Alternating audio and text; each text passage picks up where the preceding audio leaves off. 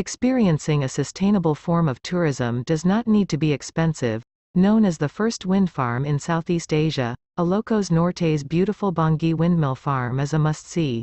With 26 turbines to date and counting, the Ilocos region's first and largest wind farm is a magnificent sight to behold. Imagine seeing a row of windmills dotted along a majestic shoreline facing the West Philippine Sea. That is the exact picture you get when visiting the Bangui Windmill Farm. Dubbed as Ilocos Norte's giant electric fans, these windmills face the sea to capture the strong northwesterly and southwesterly winds blowing inward the Ilocos Norte.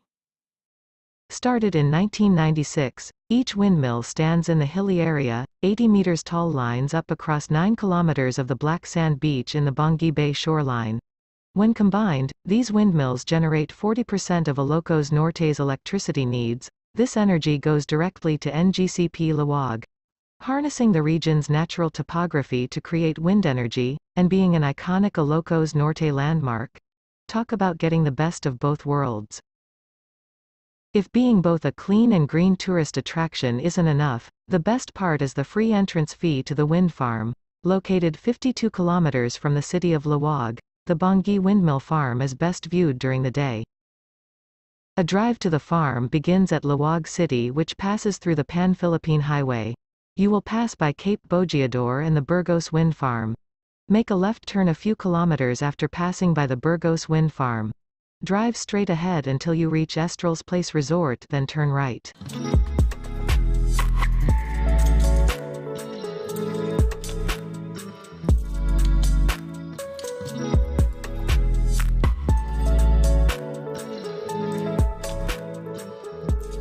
Wind farms in the Philippines: Bangui Wind Farm, Ilocos Norte; Burgos Wind Farm, Ilocos Norte; Caparaspesan Wind Farm, Ilocos Norte; Pilila Wind Farm, Rizal; San Lorenzo Wind Farm, Guimaras; Nabas Wind Farm, Aklan; Puerto Galera Wind Farm, Mindoro. Why do we need windmills?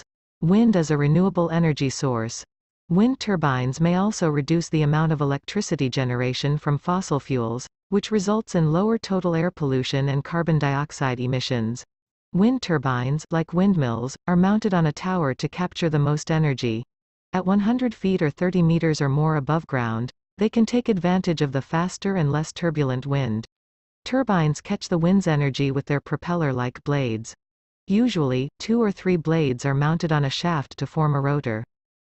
A blade acts much like an airplane wing. When the wind blows, a pocket of low-pressure air forms on the downwind side of the blade. The low-pressure air pocket then pulls the blade toward it, causing the rotor to turn. This is called lift. The force of the lift is actually much stronger than the wind's force against the front side of the blade, which is called drag. The combination of lift and drag causes the rotor to spin like a propeller, and the turning shaft spins a generator to make electricity.